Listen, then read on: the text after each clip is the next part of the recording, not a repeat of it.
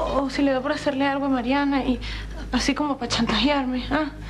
Ay, perdóname, pero es que me están pasando 500.000 ideas por la cabeza. No, hija, no. Yo digo una cosa, y si tú le haces ver que no es solo una sospecha, sino de que tienes pruebas de ello, de que él lo hizo, y entonces tú le dices que si te pasa algo a ti o a Mariana, entonces lo vas a hacer público. Yo estoy seguro que él no se va a atrever a tocarte. Juana, cuando uno sabe algún secreto de alguien, eso puede ser muy peligroso. Pero también puede ser un arma. Depende de cómo se use.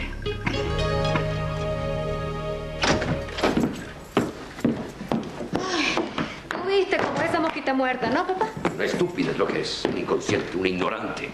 ¿Cómo se le ocurre romperme un cheque así en mis narices? Sí, cualquiera jura que es millonaria y es una pata en el suelo. Pero todo el mundo tiene un precio, hija, y ella pretendió pasar por encima de esa norma. Pero bien allá ella. Juana y su hija son las únicas que salen perdiendo en todo esto. Yo traté de actuar humanamente. Pero bien, si ella no lo quiso, nosotros actuaremos ahora de otro modo. Armando se habrá tragado el cuento de la foto. Bueno, con una mujer como deciré, el cuento no es tan raro, ¿no? Todos almorzando y Armando dando vueltas por aquí. Ahora tendré que esperar hasta la noche para seguir buscando. ¿Y si Desiree no tiene ese documento aquí? ¿Cómo voy a encontrarlo? No, Rogelio, estás muy equivocado porque la cosa no es así como tú dices. No puedo aceptar, chico, que rompas negociación con la gente de Miami. Habíamos quedado en que tú me ibas a apoyar en todo. Tú trabajas para mí. ¿Lo tienes claro? ¿O es que anoche no te quedó clarito el asunto? ¿Y usted qué hace limpiando aquí? Vaya a trabajar en otra oficina. ¿No ve que estamos discutiendo? Nunca hubiera imaginado que Desiree defendiera la revista. Y me defendiera tanto a mí. Bueno. Y si confiara en ella, si le dijera toda la verdad y le pidiera ayuda. Ay, Evelito, así me gusta verlo, con esa cara de felicidad y esa sonrisa suya cuando está contento. No va sembrando, Camacho, no va sembrando. Una semillita aquí, otra allá, y en el proceso, bueno, puede ser que uno se tropiece con un gusano, un alacrán, una culebra, ¿no? Pero al final se empiezan a ver los frutos, ¿verdad? Así es, jefe, a pesar de la macrereza de una que otra florerita de barranco. ¿Cómo estaré de contento, Camacho? Y a pesar, chico, del inconveniente este que tuve con la tal Juana, por ahí soy capaz y hasta le hago el favorcito a Desiree de sacarle al hermanito de la cárcel. Ahí está, jefe. Usted siempre es buena gente, mejor. Así es, Camacho. Aunque haya gente por allí que no sepa reconocerlo.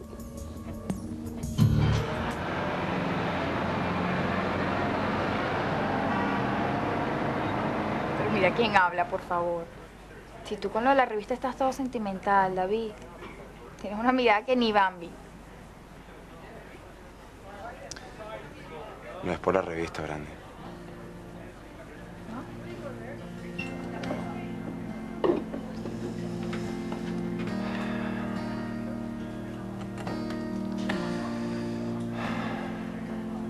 Es por ti.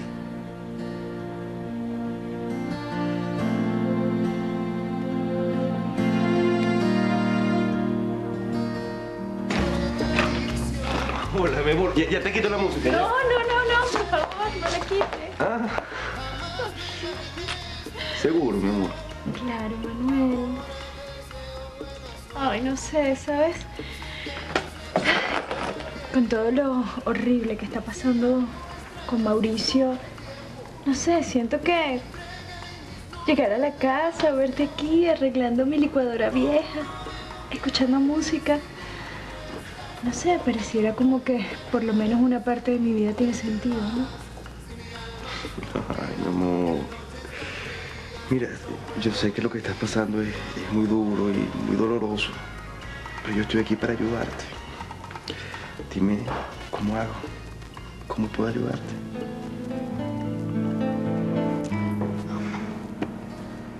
Pero tú también estás tomando agua. ¿Qué piensas? ¿Que es como la otra vez?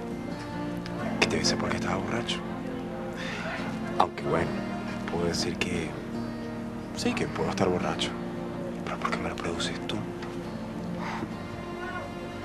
¿Yo? Escúchame, Grande, escúchame. Esto no es una cuestión de un día. Ya llevo tiempo deseándolo. De corazón. Si te soy sincero, yo descubrí que te quiero.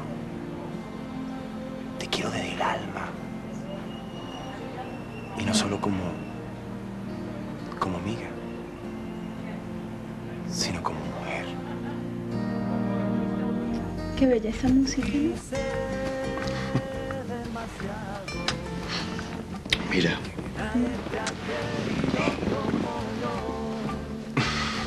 Es mucho más bella si se baila. ¿Quieres? ¿Aquí? Aquí. Como cuando apenas nos estábamos conociendo.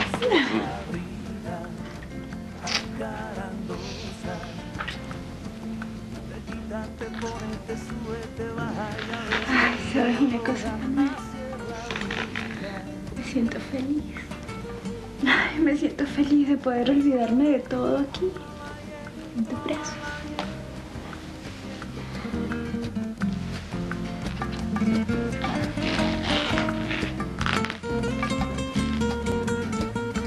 David, no es por antipatía, de verdad. Lo que pasa es que ya yo te conozco, ya yo me llevé un chasco contigo y por nada en el mundo yo voy a permitir que eso me vuelva a pasar, David. Ok, está bien, pero ¿qué puedo hacer para convencerte?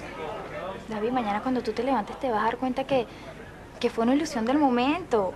Y yo estoy ilusionada como una tonta, ¿no, David? Brandy, escúchame, créeme, que llevo días peleando conmigo. Yo no te hubiera comentado de mis sentimientos si yo no estuviera seguro. Lo último que yo quiero es herirte. David, lo que te pasa es que tú te ves ahí en esa silla de ruedas y crees que no te vas a volver a levantar, pero eso no es así, David, escúchame. Tú te vas a parar y vas a tener otra vez todas las mujeres que tuviste antes, David. Tú no te tienes que conformar conmigo, ten fe, de verdad. David, entonces está pasando todo lo de la revista y tú estás muy afectado, pero bueno, no pasa nada, de verdad, todo está bien, David. Yo estoy acostumbrada ya a lavarte tus despechos. ¿Para qué estamos los amigos? Escúchame, por favor, escúchame. Yo te quiero. Te quiero de verdad, de corazón. Y yo quiero que lo nuestro sea en serio.